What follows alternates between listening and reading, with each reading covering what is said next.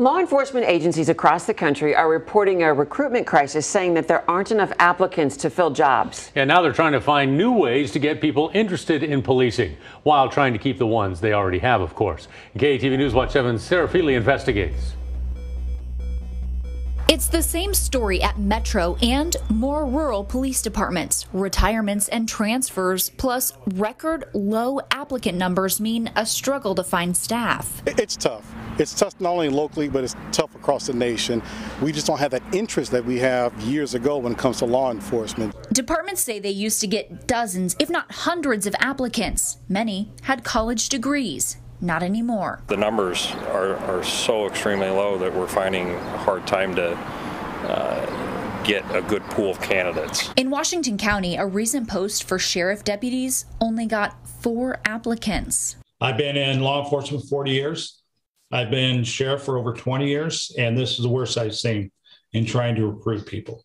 The Washington County Sheriff calls this a dark time in policing, but says he's thankful for more public accountability nationwide. In 2020, law enforcement faced a critical eye, meaning people who may have considered the career before may shy away now. We as law enforcement leaders have to do a better job on kind of correcting our image and putting back out there that this is a good profession. A majority of the training that they're pushing for with all these new laws and referendums, and we've already been doing. Counties also face difficulties because of competition. Our comparables, technically for comparables, are other cities or other counties outside of Nebraska.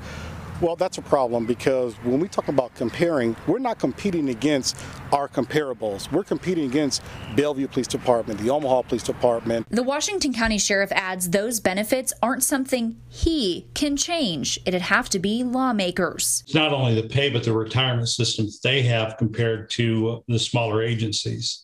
We can't compete with it, and we know it. The proximity to Omaha also presents another problem. Smaller departments say when they hire and train someone, that person is often recruited by another agency. It's devastating because what happens is we train up these individuals, we bring them through the academy, we'll get them out of the department, and then 2-3 years later, about 2 to 3 years later, they go to another department. In more rural areas, that can leave departments with critical staffing shortages and mandatory overtime. That's very, very frustrating.